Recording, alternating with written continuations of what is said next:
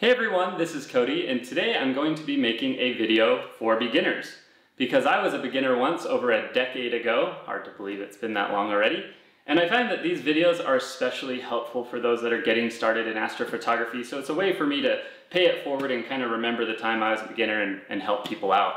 So today's video is going to be two parts. The first part is going to be setting up the Celestron NexStar Evolution mount, tripod, telescope, and a Celestron StarSense AutoAlign, a super cool accessory that will make your life with the Evolution so easy, frankly. So part one, I'm going to be setting up all the equipment you see here. So I'm going to show you how to install and put everything together and get it ready to go. And then in part two, I'm going to be showing you how to use the Celestron NexStar Evolution mount with the StarSense AutoAlign using the Celestron SkyPortal app. With that said, we'll go ahead and jump into this first part here and show you how to get all the equipment set up. Now just a quick note on the packaging. Celestron does an awesome job packaging their products. And the reason I mention this is you really want to make sure that you keep the foam that your mount, telescope, and tripod come packaged in. Each one of these is going to have custom fit foam. This is important to keep this because if you ever travel to a dark sky site or somewhere that you need to transport your telescope, this is going to be the thing that keeps them the safest. Additionally, if you ever need to send your telescope back to Celestron for any reason, they're going to want the product shipped back to them in the original factory foam to ensure safety. So yeah, just make sure when you get a NexStar Evolution that you keep the packaging. I feel like, a lot of beginners will throw this away. Don't do that, hang on to it, and then you can make sure that your product stays safe wherever you go. Okay, so for setting up the tripod, the first thing you want to do is just make sure that you spread the legs all the way. Sometimes when you're spreading them out, you might think they are, but then when you set up your telescope, you'll see it's not level, which is a problem. So just make sure that these are pulled all the way out. And to do that, I like to grab them at the bottom, give them a nice pull.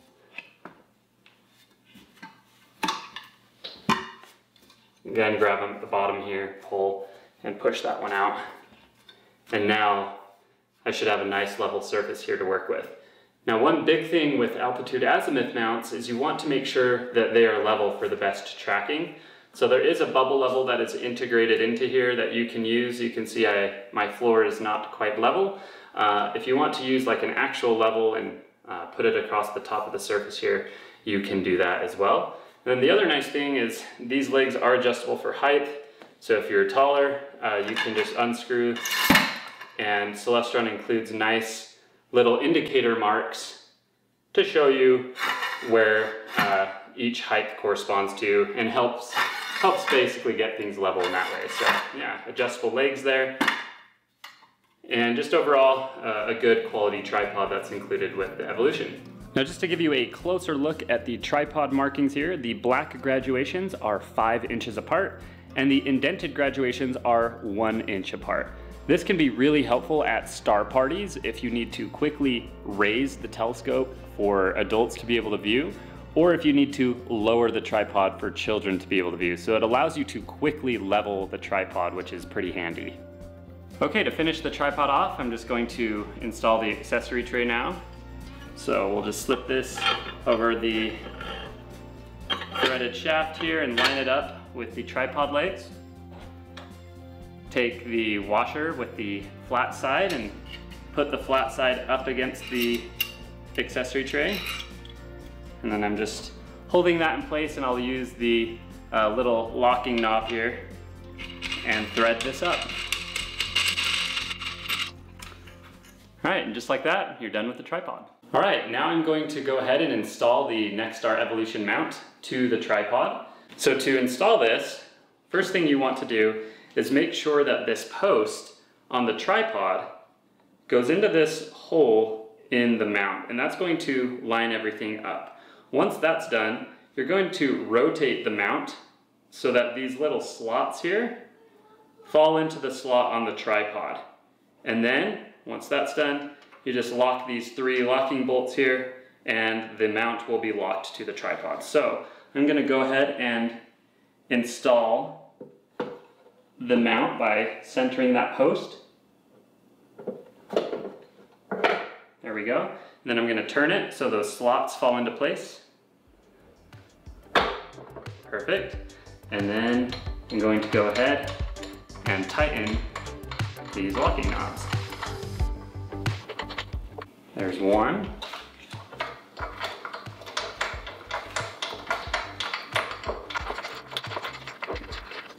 Two. And three. So now the mount is secured to the tripod and it's ready to be used. One cool thing I want to point out about the NexStar Evolution mount is it does have adjustable clutches. So if I just slightly loosen this orange knob in the center, I can actually move the entire azimuth axis, which is pretty neat, and then relock that down. And the same thing for the altitude axis. So let me turn that for you. I can loosen that and I can turn the altitude axis as well. So this is great if you, for some reason, don't have power, you can still manually use the telescope. And if you prefer a certain orientation to store your telescope, you can adjust these as well. So that is how you secure the mount to the tripod. Now, before installing the telescope, I just want to talk about the clamping system real quick. I just want to make sure that when you install the telescope that you do it properly. It's very easy to just have, a quarter of the clamp grasping the rail or half the clamp grasping the rail. You really want to make sure that the rail is grabbed 100% by this claw. So to do that, I recommend using 2 people to install the telescope. The first person slides the telescope in and holds it in place. Make sure that that rail is being grabbed completely, and then the second person clamps it down nice and tight. And that way you know that your telescope is not going to fall out and that it's secured completely. Now, I know I just said to use 2 people when installing the telescope, but I'm going to break my own advice for this video and do it myself. However, I am holding the left handle very securely, and I've got my right hand under the telescope. So I'm going to just go ahead and mount this. Now, the way you want to do this is this bottom piece here actually has some spring to it, so you want to enter from the bottom and then turn it up into the top. So that's what I'm going to do. So enter in the bottom, and then turn it up there. And then I'm going to hold that securely as I tighten the locking knob.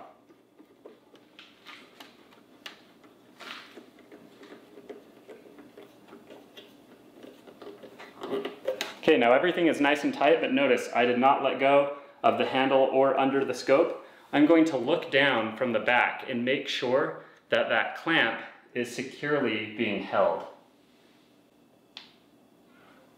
And it is. You can actually see that. It is. This rail is being completely clamped down. So now the telescope is installed. One thing I highly recommend doing after mounting the telescope is to make sure that it's balanced. To drive home this point about balancing, take a look at the rear cell. This is where the primary mirror of the telescope is housed, and the primary mirror is where most of the weight is. So just right there, the telescope is already back heavy. Once you fully assemble it with the StarSense and the Diagonal and an eyepiece and maybe even a finder scope, it's extremely back heavy.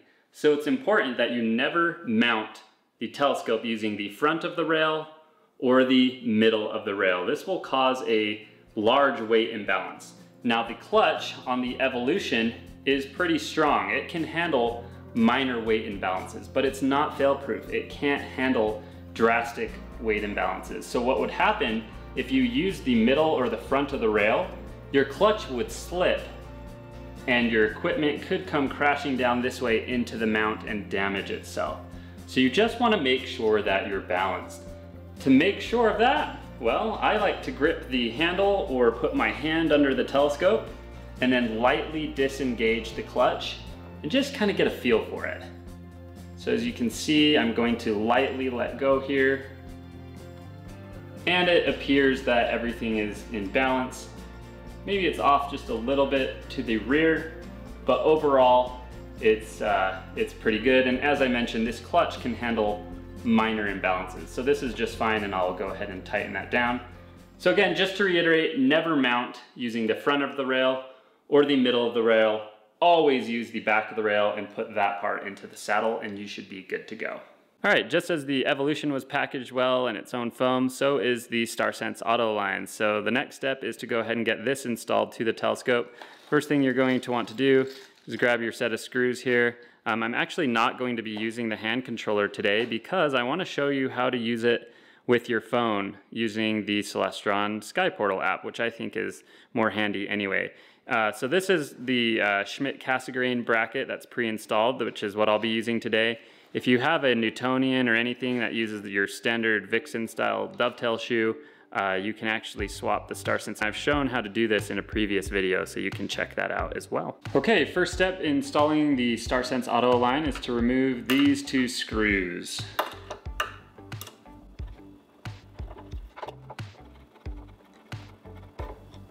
Okay, there we go. Remove the StarSense from its mounting bracket.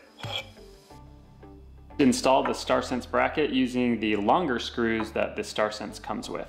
The way I like to install the bracket is to just get one screw started first.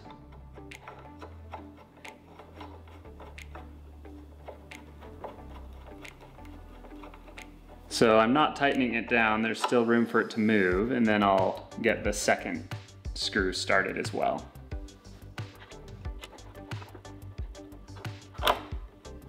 Now just drop the StarSense and its mount onto the bracket.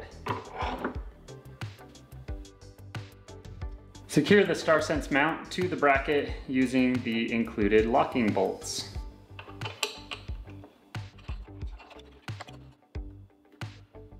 To get the best performance with your StarSense, you really want to make sure that these locking screws are tightened down.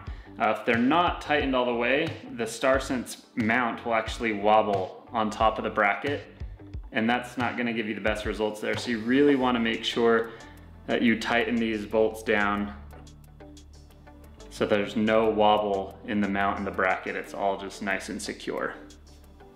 One thing that's great about StarSense as well is when you're done using it and you want to transfer it to a different telescope or something like that, you can literally just pop it off the bracket, and if there's a bracket on another telescope, drop it right on, secure it, and you'll have to recalibrate it, but that's it, and you're ready to go again. So StarSense is really convenient in that it can be taken on and off if you're not using it or if you want to swap it around. And last but not least, for StarSense to communicate with the Evolution mount, we just need to plug it in. So I'll attach the cable into the StarSense and then into auxiliary port number 1. One of the main features of the Evolution mount is the built-in Wi-Fi control. So as I mentioned, I'm not going to be using the StarSense hand controller today because I want to control this with my phone. However, if you were going to use the StarSense hand controller, it will just plug right into auxiliary port number 2, or there's also 2 auxiliary ports in the base of the mount, and you can use those as well if you want it to hang down lower. Now just a couple other things before I head outside for part 2, and that is the rear cell here. If you have an Edge HD, you're going to have 2 mirror locks. So the way that a Schmidt-Cassegrain focuses is you have a threaded rod here essentially, and that pushes and pulls this primary mirror forward and backward as you focus. Once these mirror locks are engaged, that mirror isn't going to move anymore, so you don't want to try and focus the telescope. So the proper way to focus an Edge HD, make sure that your mirror locks are loosened, find a star or whatever, and focus it using the focuser down here. Once you've found the proper focus, then you can tighten down your mirror locks if you're going to stay at that focus. Then, if you're going to change focus, you have to undo the mirror locks and focus. If you don't want to bother with the mirror locks, just leave them loosened, and that is totally fine.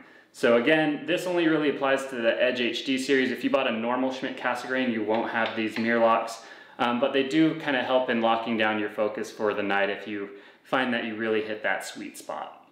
I'm going to remove my diagonal. And I do have a aftermarket visual back here. This is just going to unthread.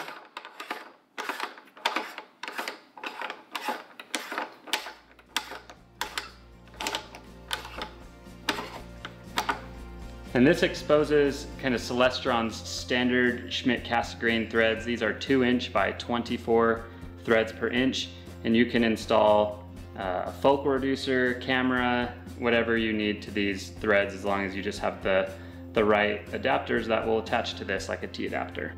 Looking at the rear cell further here, I have an upgraded 2-inch diagonal here. This allows me to use the smaller 1¼ inch eyepieces, or I can remove that adapter and use the larger 2-inch eyepieces. So this is a Celestron Luminos 23mm eyepiece. This is a gigantic eyepiece, part of Celestron's premium eyepiece line, the Luminos. So I can go ahead and install that, and I'm ready to go for the evening. If I'm done visually observing for the night and I want to image the moon or the planets or something like that, installing a planetary camera is also very easy. I'm just going to loosen my eyepiece and store it in the accessory tray. Then I will put back my 1.25 inch eyepiece adapter and tighten that down. Okay, I'll loosen this, pop this out, and then my planetary camera will drop right in.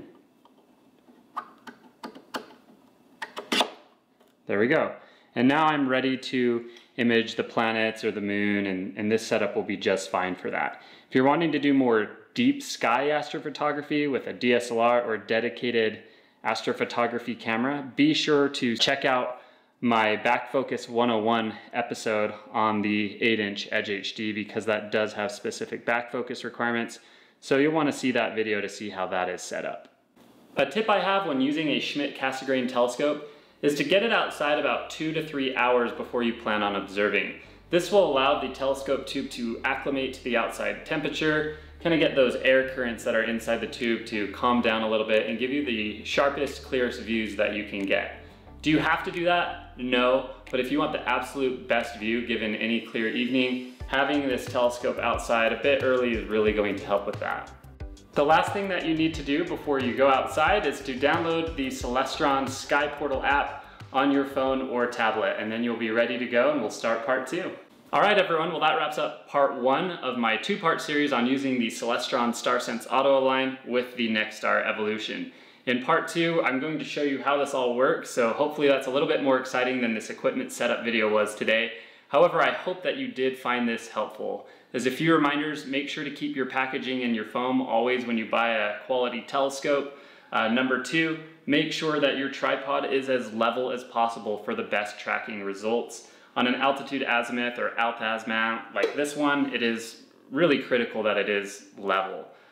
Make sure that your clutches are engaged, and that when you mount your telescope, that you make sure that the clamp is really grasping this entire rail, and just do a decent balance on it. If you do all those things, you should have a very successful first night out, an exciting first night out, checking out stars and planets, maybe the moon if it is out.